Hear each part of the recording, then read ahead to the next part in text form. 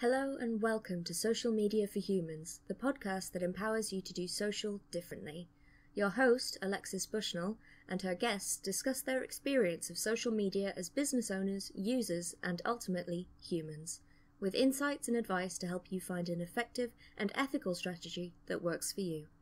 Grab yourself a drink and join the conversation. Hello. I am with wonderful Katie of the Duck Pond. Would you like to introduce yourself, please? Yes. Well, that was all the introduction I needed, really. But hello, my name's Katie. My pronouns are she, her. And I am, as Alexis said, I am the founder of a membership and community for ethical, sustainable and vegan brands called the Duck Pond. And I also do some other stuff under the heading Little Green Duck as well. But the Duck Pond's my main thing at the moment. And it's a really lovely place. And when I first, because you launched it quite recently, didn't you? I did, yeah. I launched it in December 2020. So we're still kind of just under 6 months old. And when I first saw you talk about it, I was like, this is awesome, because not just because of the giving a community to sort of sustainable business owners and stuff like that, but because of what that provides, because it can be really tough. And I know that like this is the conversation that happens a lot, and there is like, how do I find X thing? How do I do this thing in an ethical way? How do I navigate running a business, marketing a business, being a business as an ethical person? How do I do those things in an ethical way? So is that what inspired you to create it, or was it something else? It was a combination of that. That has kind of evolved more since we opened, because the whole point of it really was to open the Duck Pond and then mold it to what the members who joined at the beginning and then since actually wanted. Because I didn't want to just start kind of chucking resources and content at people when actually it might not be what you necessarily need. So my initial motivation was, I was working with a lot of one-to-one clients, and they were all mainly coming from LinkedIn, and they were mainly people who had a bit more money behind their business. They were a bit more established. And then when I started using Instagram for my business a bit more regularly, I was coming across businesses who were like, I really want to work with you, but I don't have enough money. I really want to work with other people who are working in different areas, but I don't have the budget to bring in experts because it's just me on my own, selling stuff out of my garage or whatever. So I was just thinking, how can I provide those resources that people need to grow their businesses without it costing them hundreds, thousands of pounds a month? Because as small business owners, we don't have that. So that was the initial motivation. And then since it started, we've had the added complication, challenge, probably a more positive word we could find to use that, but just the added thing that in order to run a business that you're saying is sustainable or ethical, you have to be mindful of the way you're putting yourself out there, the way you're marketing yourself, the way you're speaking to people. And so it's really nice, even for me as a person who runs it, it's as much of a learning curve for me as it is for everyone else, to be able to discuss with other people, what do you think about this approach? And so yeah, it's evolved, but I like the way it's evolving. Yeah, no, I have to say I really do too. Because actually, when I spoke to Nancy on the podcast, one of the things we talked about was her the 3-day sustainability like business challenge that she ran, which you took part in, did you not? Yes, I did. Yeah. And I was saying that sharing of resources and the community that it built, even just in those 3 days, was so powerful and so useful. And I think it really helped the people who took part shift their business and make it more sustainable, even in those 3 days. So having that is really is invaluable, I think. And like, I know, am I allowed to talk about what we talk about in the Duck Pond? Within reason, yes, of course. Duck pond. What happens in the duck pond stays in the duck pond. Exactly. So we recently actually had a discussion about like the ethical side of marketing your business, which is very interesting, especially to me. So, yeah, it was really interesting to hear so many of the questions and the struggles that people come up against, because marketing is sort of seen as this big bad evil thing that you can't do ethically, that is inherently unethical. And it was really, really interesting. I think I messaged you afterwards, actually, and I was like, it really frustrates me, because small businesses and ethical businesses especially, they really need to market themselves. Like, we need you out there. We need people to know about you. We need you to be telling people, I do this. This is how you can work with me. This is why you should support me. And it's those businesses that have the hardest time doing it. So you work with, as you've said, like freelancers, very small businesses, and also more established businesses who are working to be sustainable. So you must come up against that a lot. I do, yeah. And I think some people struggle with it more than others. Some people are more mindful of it than others. And I have become, particularly this year, I've become kind of inundated with the noise of lots of, don't want to slag off the coaching world, but lots of online coaches who are peddling the like 5-10 figure months and like shaming you for not doing things the way that they should be. And I think, especially in the last year, where we've all just been confined to barracks and doing, like, not really have anyone to bounce any ideas off on a day-to-day basis, it's quite difficult to tell the difference between what is the right thing to do ethically, what is the right thing to do according to your own values, because I think everyone has a bit of a sliding scale of what they feel comfortable doing in terms of promoting themselves. So yeah, it's really difficult, and it's not something that I really like to give advice on, because A, I'm not an expert, and B, I think it's different for every business and every person. But I do think that the world is starting to wake up to all of these kind of shouty, this is what you should be doing, this is the life you could be living if you work with me kind of things, because that has always made me feel a bit uneasy. But since I've been talking to people who say, well, if you want to grow your membership, that you need to do this, and I'm like, well, my membership's not going to grow then, because I'm not doing that. and it's like I've found a way to make it work, and it works for me, and I am not employing any of those tactics. So it is possible to grow a business without being like that. It's just finding the way that works for you, I think. Yeah, definitely. And I think the other thing with, because it's different for every business and every individual, and I think the other thing is that context matters.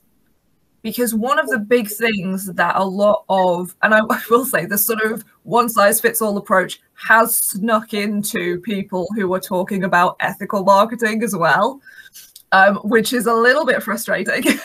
One of the things that I see a lot of people saying, like, no, you can't do this, full stop, is saying like limited spaces, or we're about to sell out of whatever. And the reason that's become like a don't do this thing is because so many brands do it, and it's not true. Like, there is unlimited spaces, they're just saying it to get you to buy, to put pressure on you to buy right now. But there are plenty of situations where you actually do have limited spaces. If you're running a training program yourself, and you only want to have 10 or 15 people in it, because then you can give them the one-to-one support they need. It's okay to say there are 15 spaces, because there are actually 15 spaces. And so I think that makes it much more complicated as well, because you're not just able to check off a list and be like, well, okay, can I market like this? Can I market like that? Tick, tick. No, I'm not going to do that thing, because that's bad. Because you also have to run it past, like, well, what am I actually selling? What are my own values? Who am I speaking to? You know, it does complicate things. So how have you found trying to navigate that? Is there anything that's helped you? I think by the way, I totally agree with you. And I also realised that the Instagram post that I put out last week about ethical marketing kind of implies that this big list of things that I put out are all bad things. And I'm wanting to write a blog post about it, because I've got so much more to say, exactly because of the reasons you're saying, because there is context. Like the list that I put out was like, not don't do it. It was more think about how you're using these things. So I've forgotten what your question is, but hopefully I'll answer it by what I'm going to talk about. How have I navigated it? Just being really intentional about what I'm doing and thinking things through before I just put stuff out there. So like if I'm reading my sales page, I'm reading it from a potential customer's point of view, but also from my like moral compass point of view as well. And just making sure that everything aligns with how I've been feeling about marketing in general. And yeah, that's it really. Just kind of being really mindful about stuff and thinking about how the words I'm using and the tactics I'm using could impact someone. And is it something that I would feel comfortable buying if I was a buyer of that product or service? And if that ticks the boxes for me, then it ticks the boxes. And I'm sure there's still stuff that I'm doing that is not 100% even on my own moral compass, but it will come to me at some point and I'll go, oh, well, I feel a bit uncomfortable about that now, and I'll change it. So yeah, it's definitely a moving feast. It's a constant learning curve, that's for sure. And I think that's really important, though, is to accept that you're never going to be perfect, and that you are going to do things that future you is like, oh, that does not sit right. But it's not helpful to sit and beat yourself up and tell yourself that, you know, you are a terrible, unethical business and you should just close down because you're awful. You have to just go, well, I know better now, so I'll change it. And I think that's something that people get stuck in.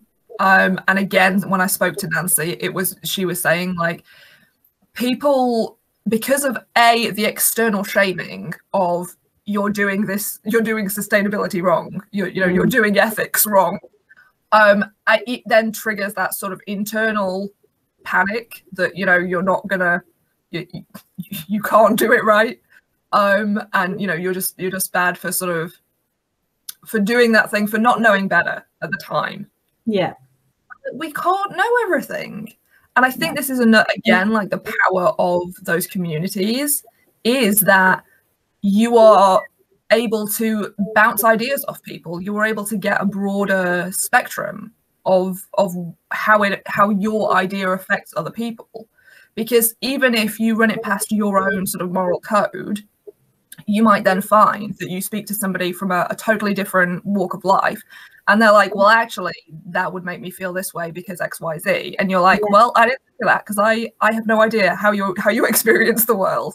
So I think it's really important to bring your ideas to a variety of people, and also to forgive yourself for not being perfect. Definitely, I totally agree. And I think actually people also really appreciate seeing, there's something really authentic about seeing someone going on that journey themselves as well. So like realizing for yourself, okay, something like, there were loads of things I did when I first launched the Duck Pond that I now would not ever do. And every time I've kind of made that change, I've spoken to people about it and I've communicated it, because I think it's useful for people to see. People really appreciate the fact that you're going, look, I'm not like, this is not just my perfect Insta world. It's like, it's just a human trying to do their best and making mistakes and then moving on from them and learning from them. And if you can learn from them too, great. But I'm not telling you have to learn from them. So yeah, I think it's quite nice, and it's felt quite freeing for me to just be able to go, look, I did this back in December. and I'm not comfortable with it anymore, so I'm not going to do it anymore. And that, if that kind of makes people think, oh wow, she's actually really trying, or oh, I do that, I might have a look at how I'm doing things just in case that doesn't sit right with me as well. I think it's useful, and it's been, and as you say, just having a community around who are, like, the word or the phrase like-minded is bandied around a lot, but like-minded people who are thinking the same way as you, people who are trying to do good, and being able to bounce ideas off them without them all going, oh no, that's terrible, I'm leaving you immediately, is really nice. Yeah. Yeah, it really is. It does make a difference. And that is something that the sort of non-judgmental side of things is so important, because, I mean, like I said before, like it can be really scary to put your idea out there if you are worried that people are, rather than offering you like constructive advice and being like, well, this is why that could be a problem, they just go, you're an awful person, you're not an ethical business at all. It stops you from seeking out advice. And I do think that, like, with social media, it happens quite a lot. I'm not gonna lie, it happens quite a lot. You know, you can put yourself out there, and the masses can decide that you are an awful person. But I think a lot of the times when that happens, it is actually because that person has not done like you've done and been honest about their journey from the start. Because I think when that happens, a lot of the time it's like they get found out for doing something, or they do something publicly and it's not okay. And the immediate reaction is like, you have told us that you are XYZ thing, and you have purported to know and be an expert on, you know, whatever, and be totally ethical and moral and what have you.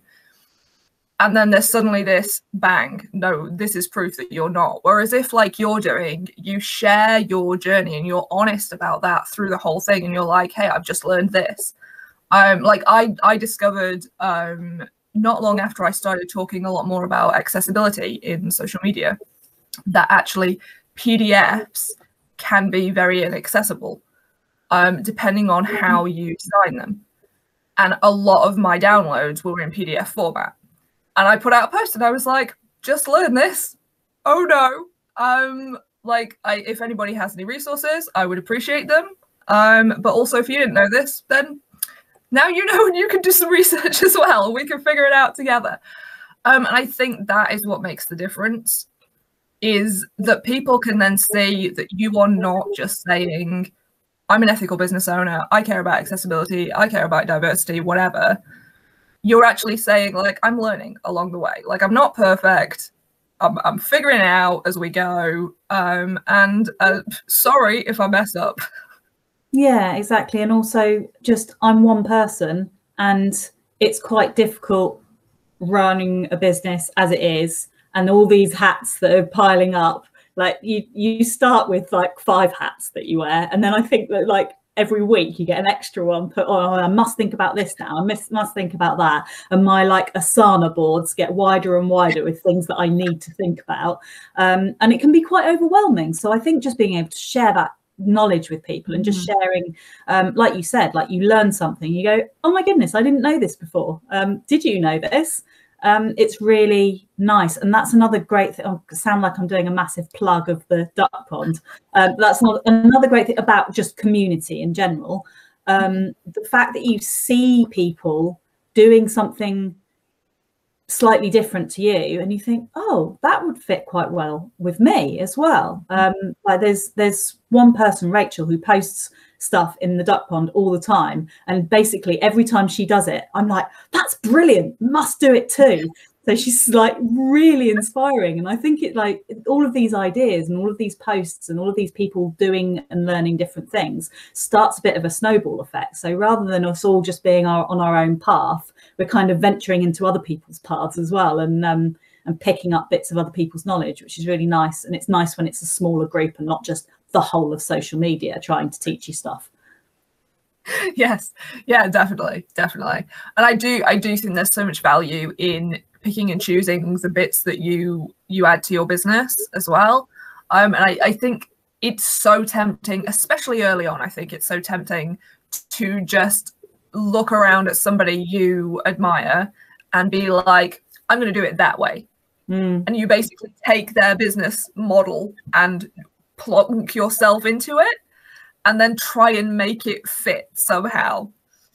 And I think as you sort of go through and as you're in business longer and you get to know your audience more as well, and you get to know yourself more and you start to trust your own business decisions, it gets easier to then look around at other people and be like, yeah, actually, no, I should change this thing that I'm doing for that thing because that would work way better for me. And I do think it's really important to allow yourself to do that. And if you're listening and you're at the start of your business journey, please give yourself permission to do that, like right now. Do it from the start, because it took me quite a while to get to that point of like, I can't, this is not sustainable for me to do it this way that everybody's doing it. I have to, you know, diverge from that course. So I do think allowing yourself to be inspired by multiple people and not feel bad for sort of taking those ideas and molding them into your own business. Yeah, definitely. And also equally not being scared to dismiss things that you know won't work for you. Like if you, just because you think something is an amazing idea for somebody's business, it doesn't necessarily mean that it's an amazing idea for yours. So like a lot of these things, it's quite useful just to kind of, like, I just write everything down. So shove everything on an ideas list and then once in a while scroll through everything and just go, I don't know why I wrote that down. I'm getting rid of that now. And it's quite nice to just kind of, yes, I think something's a good idea, but having the confidence to dismiss it as unsuitable is quite nice. It's quite empowering. And just saying this now makes me realize that I've come quite far, because that never used to be me.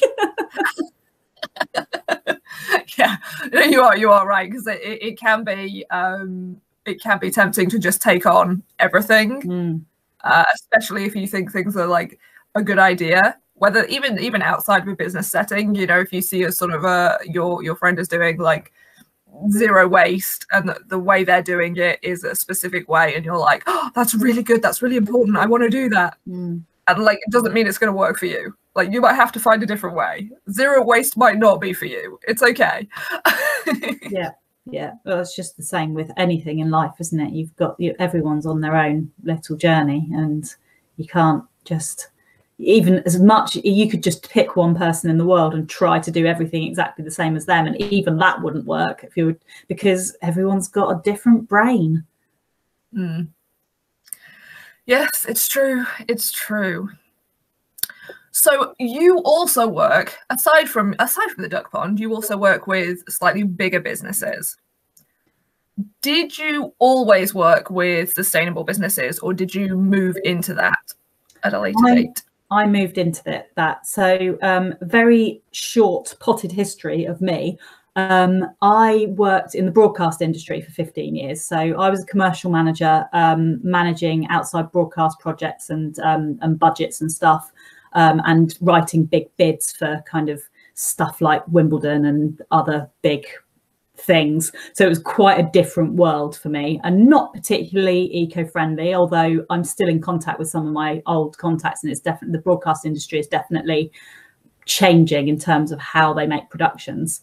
So I did that. I was made redundant and started a copywriting business back in 2017, 18.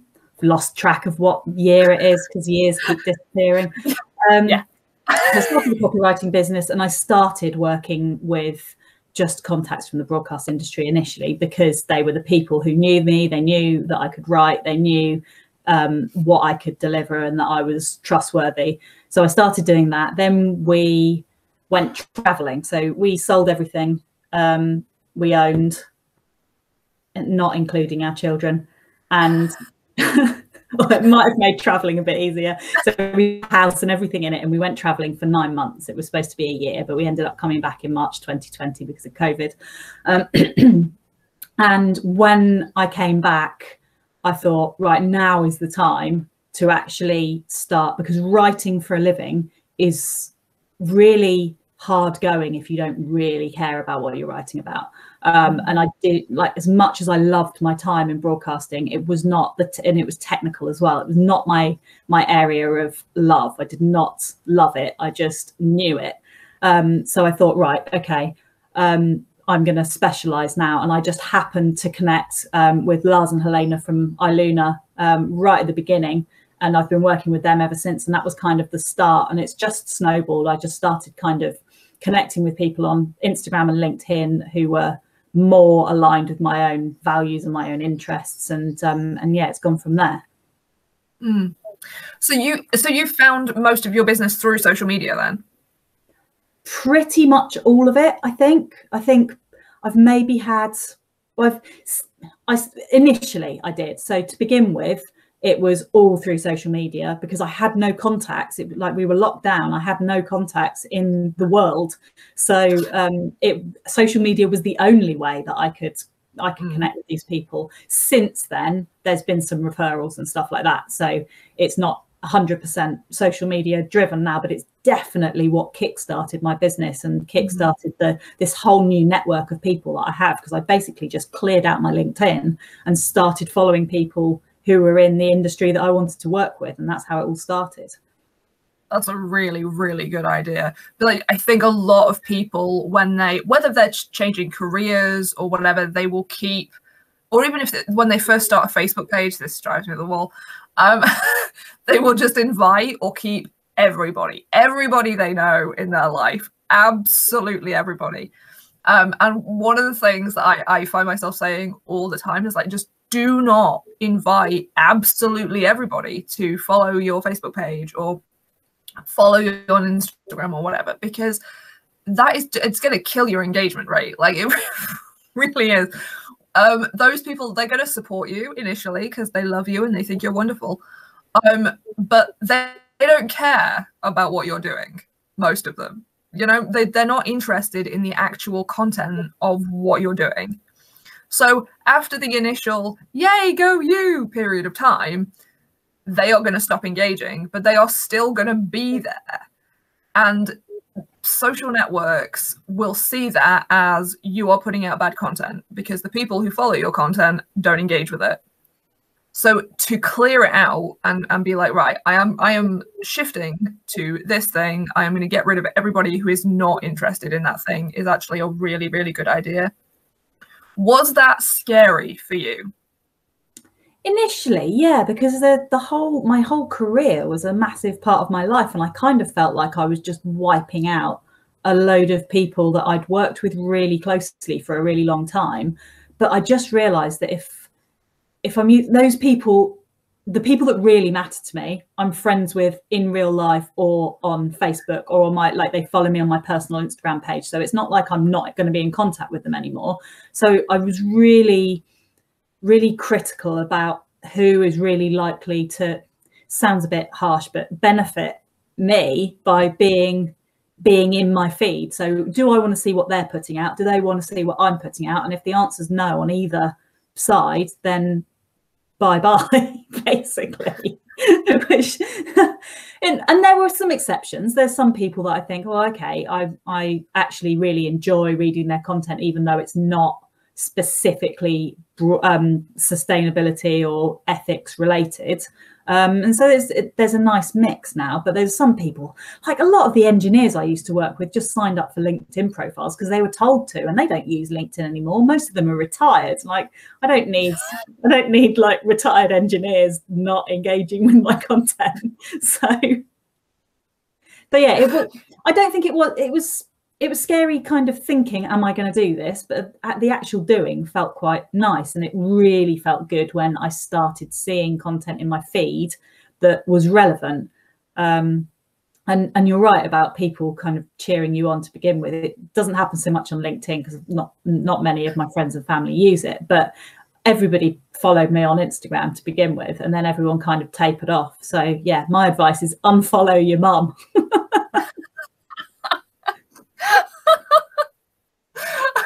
I like that advice. I do. Yeah, Yeah, and I do think so many people, and a lot of it is that sort of vanity metrics thing, that people are so hung up on the follower numbers, and like followers. I mean, like especially right now, especially the way social media works right now, followers mean squat. Like really, they mean nothing. Reach is so much more important if you're worried about getting in front of other people. So yeah, please don't get hung up on your follower numbers. It's not worth it. No, I totally agree. And it's actually, that's been quite useful for me, because I've got another Instagram account that was just basically, I started it because I wanted to post all of my food so I could remember what I'd cooked, and then meal plan around it. And then that turned into a page with a, like, not a massive following, but a bigger following than I've got on my Little Green Duck Pond account on Instagram. And it was really useful to see that the page that I am posting on regularly, that at the time had like 300 followers, the new one, was getting way more engagement than the one that I was posting my food on, because I was more involved in it. I was more engaged myself with it. And so it doesn't matter whether like one account can have 4,000 followers and like you get 20 people liking it just because they happen to scroll past it and then nothing else, or you can have 300 really engaged followers, and that's so much more valuable and so much more rewarding than just collecting a load of people. Basically, no one wants to just be collected. Unless you're a Pokemon. True. Yes. Yeah. I think you made a good point there, though, is that what makes it a difference, especially on Instagram, what makes the difference is being actively on the platform. If you can post 7 days a week, but if you're not involved in the conversations on the platform, if you're not talking to the people who are following you, if you're not in your comments and scrolling through hashtags and commenting on there, you are not going to get anywhere meaningful, because that is part of it. Like the clue is in the name, social media. Yeah. Like that, and as much as a lot of people have forgotten this, it is still the core of a lot. I'm not going to say all platforms, but a lot of platforms. So yeah, I do. Did you find it difficult to find sustainability, sort of ethical businesses on Instagram to engage with initially? Not really, no. I found just a few people who I like their content and I like talking to them, and then I just didn't really force it. I think it just all quite happened quite naturally. So I would connect with someone like you, and then you would share something from someone else, and I think, oh, they're interesting, and then it just kind of gradually it's almost like joining the dots between this community that already, because I'm sure it already existed before I turned up. It's not like I've come in and I've brought everybody together, but that's what it feels like to me. I feel like I've come in and like I've built this community that I love around me, and I really like that. I like the fact that I haven't just gone out and blindly followed anyone, because otherwise it's just too much. And another thing, I was going to say something else about social media. Oh, another thing that you're totally right about social media being social, but I think that's another real plus point for having a niche or an area that you really care about or that you're really interested in, because there is nothing worse than going out and engaging with a load of businesses that you're not interested in. You're just doing it because you have to do engagement. Whereas if it comes naturally, if you're just going, oh, I'm really interested in what this person has to say because it is my genuine passion, it's so easy to just go and have conversations with people because you actually want to. Whereas I think if I was still in like the broadcast world, I would have to be forcing myself to go and engage with people because it's not where my passion lies. So yeah, niche down, everyone. yeah, no, I totally agree. And I do think as well, you don't have to niche down, because I do think niching gets a bad rap. I think people are like, A, I don't want to exclude people, B, I can help everybody. Yeah, but that makes sense. On sort of social media, you don't have to niche down in a specific area of what you do. Like niching down can literally be in talking about things that you're passionate about. Yeah, definitely. And following people who are also passionate about those things. You don't have to say, like, if you're a coach, you don't have to say, I am a coach for these specific people in this specific industry with these problems. Yeah. It can be, I am a coach who cares about sustainability. I'm a coach who cares about mental health and the overlap of coaching and therapy. I am a coach who, like, it doesn't have to be something that feels natural, I guess, that you would put on your LinkedIn profile, I guess. Like, it doesn't have to be, I am a blank, blank, blank coach or whatever. You can niche down literally just by pulling parts of yourself to the fore that you are happy to share and talk about and that you're really interested in, because that is going to open you up to those communities and get you involved in those communities. And inevitably, there are going to be people who are interested in whatever it is that you do in those communities, because those communities are huge, whatever they are. Yeah. Yeah, definitely. And I really like the approach of just listing what you care about, and other people who care about these things come and care with me. That's a really nice approach, and it feels like a much more natural approach than going, I am a coach that works with 7-figure women who are 5'4" and under. It's shout out to the 7-figure pocket rocket women. But yeah, and I think it makes, like you say, it makes engagement much easier. It also makes content creation much easier, because you don't have to force yourself into that like specific thing. It gives you especially if you choose several things. If you're not just saying, I'm going to talk about whatever my business is and this one thing that is important to me. If you give yourself a little bit more scope, you then give yourself so much variety to talk about, and things will come up naturally in your life and in your business that will then lend themselves to content. And so it makes content creation less stressful and horrible, because there are so many people who they're like, oh, right, okay, I know I need to batch create content because it's important and it's quicker. So I'm going to sit down for 2 hours today and do content. And they sit down and they're like, I hate it. I don't want to, I'm not inspired. I've nothing to say. I really don't want to write another dry post about why you should buy this thing from me. Whereas if you're able to pull from things that have happened in your life, like you say you sit down to do it on a Monday, and over the weekend your dog did something a little bit crackers, and you allow yourself to talk about your dog on your social media, you can mention that. Maybe that ties into whatever service you offer, or it's somehow. I actually recently put out a post. I am now addicted to chess. I watched the Queen's Gambit. I saw that. and I literally put out a post the other day about how social media is like chess. No, I am not kidding. I will link the post in the show notes. But because it was so different, and that it wasn't a generic social media tip, a generic engage with me post, it got a lot of engagement and people were interested, because they were like, oh, that's really weird. Oh, now you put it that way. Okay. Also, no, I don't play chess. Yeah, did anyone play a game with you? No. Oh. Come and play chess with me. I'm terrible at chess. You would just beat me and it would just be boring for you.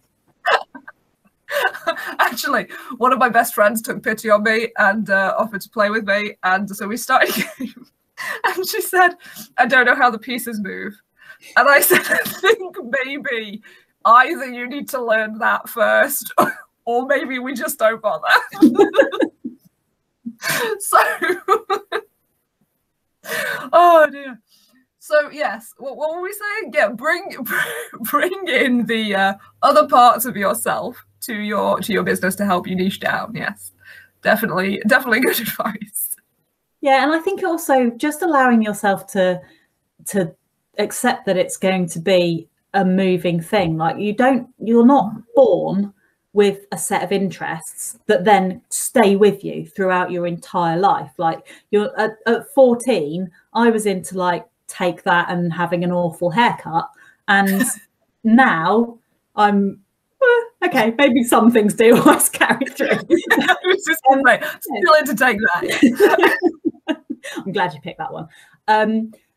But that's what I mean. Like your interests can change from week to week, from month to month, and it's okay to go, actually, that stuff I was talking about 6 months ago doesn't really interest me, not as important to me anymore. I've moved on. This is what I'm talking about at the moment, and that will probably change again. And you don't have to pigeonhole yourself, because I don't like people pigeonholing me, so I'm not going to pigeonhole myself. So I think just being kind to yourself is nice, and just seeing what comes, and speaking like you, because that is what people actually want to see. They don't care about, they do care about your business if they want to work with you, but actually most people care about the person, the human behind the business. So yeah.